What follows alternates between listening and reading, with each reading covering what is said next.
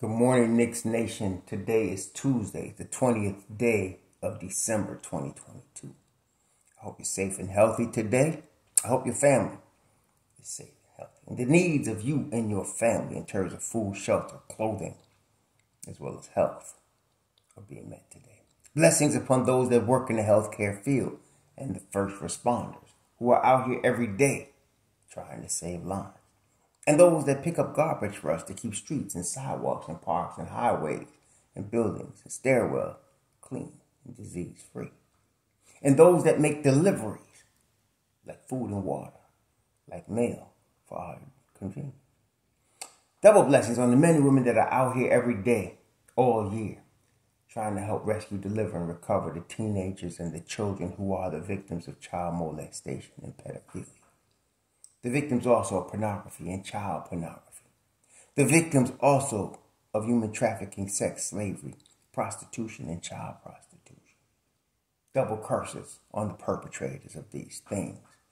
Double curses on the profiteers of these things. Double curses on the perverts that create the market for this disgusting industry.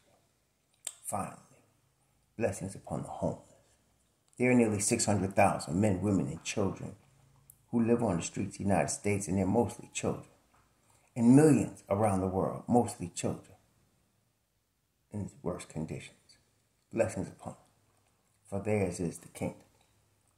There's a basketball game, scheduled tonight at Madison Square Garden. The New York Knicks are scheduled to play the Golden State Warriors in Madison Square Garden tonight. The New York Knicks are riding a 7-game winning streak, the hottest team in the NBA right now.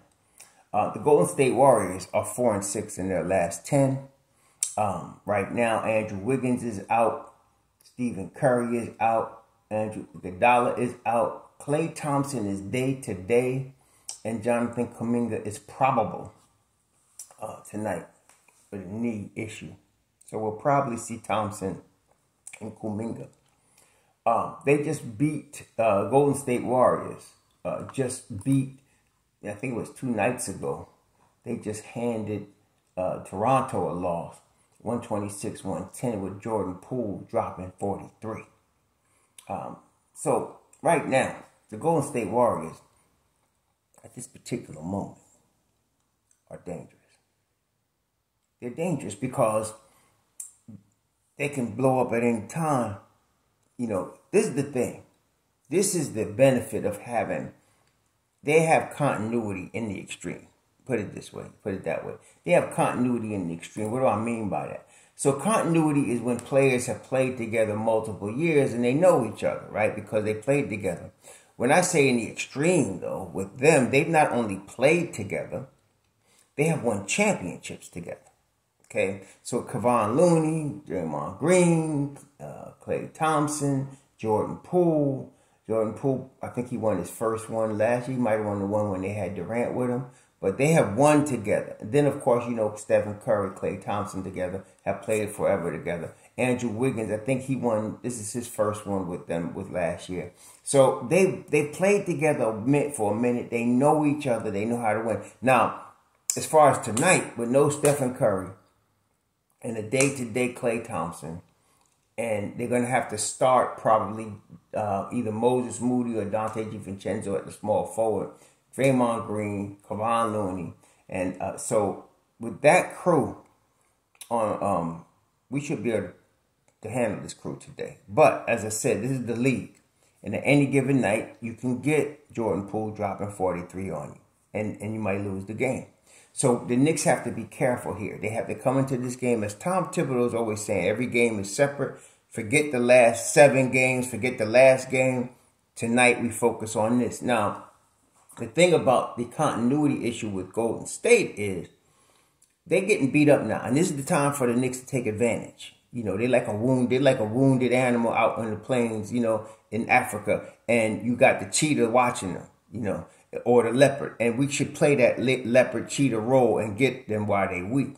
Okay, this is the league. There's no pity in the league. You know, they look at the strong survive and the weak get eaten. You know what I mean? That's how it is. So we need to take care of this business. We need to crush these boys tonight in Madison Square Garden. Now, but I wouldn't say the Golden State Warriors are finished. That's the thing what I mean with this continuity. If Stephen Curry can come back healthy, and they say it's going to be about a month, so that brings you to say like the mid to end of January. If Klay Thompson can get healthy, and Andrew Wiggins, what is his issue? Let me see now. Wiggins, I know he's out, but groin. All right, so he's got a groin issue. So he's out against the Knicks. So he just needs to rest. If they can get healthy, about the All-Star break, they can be a problem. Okay, they could be a problem because of the continuity factor. These all guys are they're highly skilled. They know how to play. Like a Stephen Curry and a Klay Thompson, these cats don't rely on athleticism for their success. It's high level of skill, particularly shooting, dribbling, defending. They rely on those things. Andrew Wiggins has really become a different player since he came from Minnesota and learned their system. So later on, they could be a problem. But tonight, they could be a problem only if the Knicks don't take this seriously. And some people like to use the term, but they should win this easily, or this is easy. I don't understand why people look at the NBA and think something's easy. There's nothing easy in the league. Okay? That's how cats get beat. By taking that attitude, oh, this is easy. This ain't high school. This ain't college. This is the league. Okay? Like I said, they just beat Toronto the other night with Jordan Poole dropping 43. Okay? That could happen anytime. So the Knicks have to be ready to play today. One thing that I'm very confident in that regard is that I know certain players are not going to let them slack up. See, Julius Randle is playing out of his mind right now. He really is. He's playing not only at the All-Star level. In my view, he's playing at the All-NBA level. Okay? So, and I told y'all at the beginning of the season, some of y'all get it twisted. Some of y'all like to get it twisted. But I said in the beginning of the season, if the bottom falls out of the Knicks, okay, watch for trades to happen at the All-Star break or at the trade deadline. Watch the trades to happen there. But if they're competitive, they're not going to make any moves. Okay, they're going to stick with what they got. And so right now, it's obvious. They're going to stick with what they got. Okay, so Julius is not going nowhere. And he's playing it because he's playing at a very high level. And the thing that one of the reasons I feel this is different than 2 years ago is the players around him. He's not the man here. Okay, Brunson is. RJ is much more mature now. And he's not just, acquiescing to Julius. So it's a different team. And then with all of that, Julius is now playing more in a team concept. Okay. And the basic things that mess him up is in his head. And one of the basic ones is getting rid of the basketball when you're getting double teamed. The thing is now, because you got 4 legitimate offensive threats plus a rebounding threat in Mitchell Robinson, a rim pressure threat in Mitchell Robinson, they can't always double team Julius Randle. So he's now learning to recognize that, and he's recognizing when the double team is coming and getting rid of the basketball. And then, of course, I've always said, even when he was in New Orleans, I said, if you get him one-on-one with some smaller guy, that guy's done. Because Julius Randle is a load, to try to handle on a low block situation. And so he's recognizing when he's getting that, and he's taking advantage of it, and he's getting rid of the basketball. Now, there are times, of course, during the course of every game where he doesn't get rid of the basketball at the right time, and he does lose it. But it's much less than it was even earlier this year, or especially last year. He's doing a lot better now. So that is what helps the Knicks as a whole team elevate, okay? So he's not going nowhere. As long as this is the way it is, we're going to be really good, really good.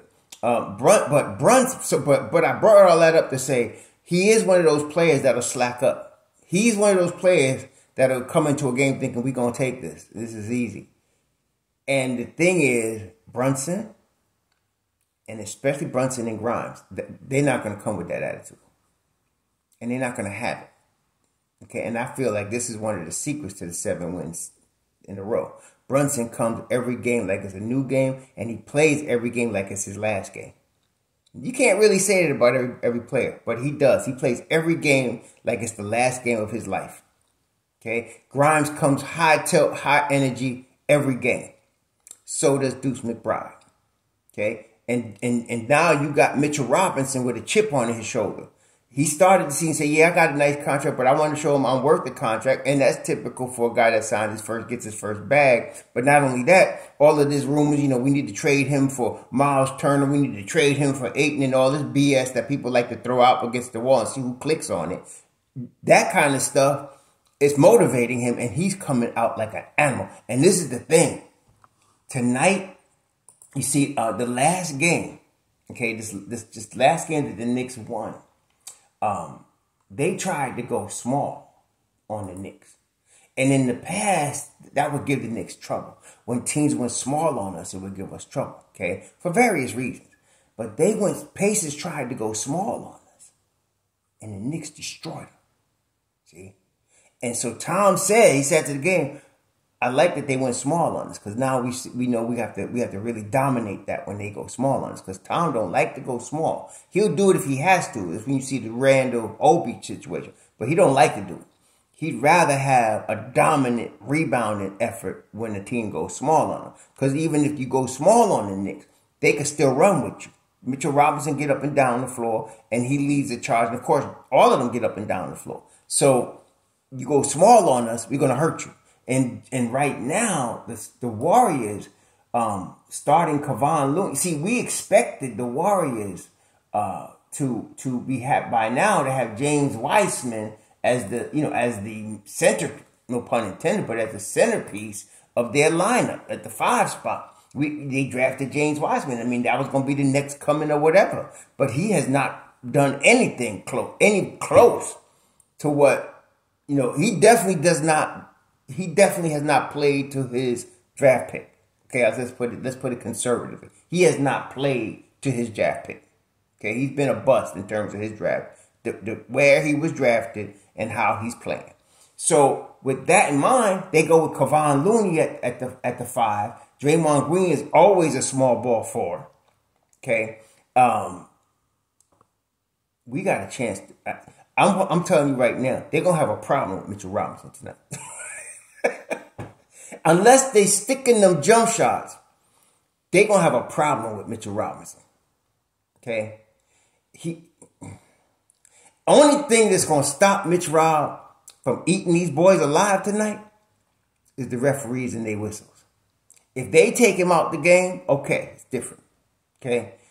But the other night, I don't know, y'all tell me in the comments, but this is the first time that I saw the referees in a game come close to letting them play. I mean, they just let them play. There was a lot of physicality in that Pacer game. And they was letting them play. I mean, for the most part. If they do that tonight, I don't know if it was because the referees got a talking to after that Portland game when Portland got a gazillion free throws and Knicks had like half of that or less. No, I don't know what happened, but they let them play against Pacers. If they do that tonight, watch for Mitch Rob to have a huge game. Watch for Mitch Rob. Because Kevon Looney, I'm not saying he's no scrub. I mean, he's a champion. But he ain't Mitch Rob. So, I'm looking for Mitch Rob to eat every board tonight. So, we're going to see what happens here. But that's what I'm saying. We got to crush these dudes. While they the wounded animal, they the gazelle out there in the Serengeti, we got to turn them jets on like them cheetahs do and get that meat. You know what I mean? So I'm thinking the Knicks should have a good night tonight. The perimeter defense, and that's why I mentioned they're not slacking off because Brunson going to come to play. Grimes going to come to play. Deuce going to come to play. So that trio on the perimeter is going to stop dribble penetration for the most part. I mean, this is the league. People going to get by you, right? Look at Mathurin the other night. Remember Mathurin? I mean, daggone, man. I mean, but it's not that a lack of defense. Dude, it's just that good, okay? And so this is the league, so you're going to get that. But for the most part, that perimeter, that front line of defense is going to be tight tonight. If that's the case, we should have a good night because that's going to open up things for Mitchell Robinson's going to have, monster night. So I'm very confident. Now, with regard to Julius and RJ, yeah, Julius, you never know what you're going to get, so we kind of hold our breath every night. If he comes with that same energy, we're going to be really good tonight. If not, we can still win. We can still win. They've proven it. But if he comes with that injury he's been having for most of the 7-game win streak, we're going to be in good shape. And RJ is going to do what RJ's been doing. He's going to attack. He's going to attack the rim. He's going to get aggressive attacking the rim. And then if they start blocking the bully ball, he's got options. He can shoot the jump shot. If that's falling, they in trouble. If it's not falling, he can swing the ball. And then you still got Brunson. You still got Julius. You still got, Grimes.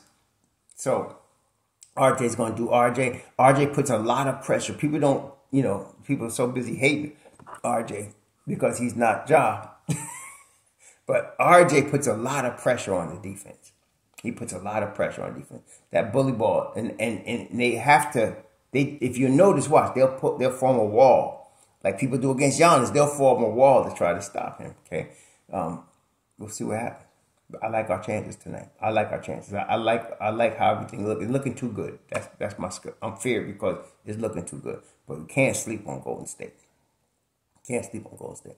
I don't think they will. Like I said, Brunson, Grimes, Deuce, Mitch Rob, they're going to come to play today, okay? They're going to come to play, and I think RJ is too. See, this is the thing when I'm saying Julius is no longer the leader of the team. All these guys have matured from 2 years ago, and Julius is playing his role, okay? I think they're going to be in good shape. I like our chances today. I really do. It's a nationally televised game also, and the Knicks usually play good. Tom Thibodeau's teams, in general, usually play really good on national television. I don't know what it is about him in national television, but he gets him ready to play on national television. It's like he ain't going to get embarrassed on national TV. So they're going to come to play today. So I'm expecting that. So 7:30 tonight, the Knicks against the Warriors. Let's enjoy this game. I'm looking for a good night from our Knicks. And let's enjoy it. We'll be back to talk about it. I think I'm doing KOT with Jay Ellis and them tonight. I think I am. But it's not official yet. But I think I am. But anyway, we'll talk one way or the other. Y'all have a good day. Enjoy your Tuesday. So.